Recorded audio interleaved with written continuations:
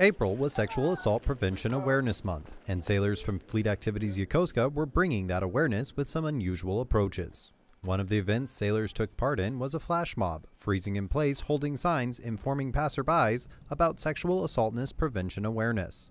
We have our posters that have something to do with SAPR in any way, whether it is, if you know your part, do your part, or it's all right to know that it's not your fault. And you just freeze for 3 minutes, so it's kind of cool. It's actually someone came up to me, was about to talk to me, and it happened right in the middle, so it was kind of funny. Elsewhere in Yokosuka, sailors got together on USS Chancellorville to make a human teal ribbon. The teal ribbon represents sexual assault awareness. We're extremely proud to be hosting this event.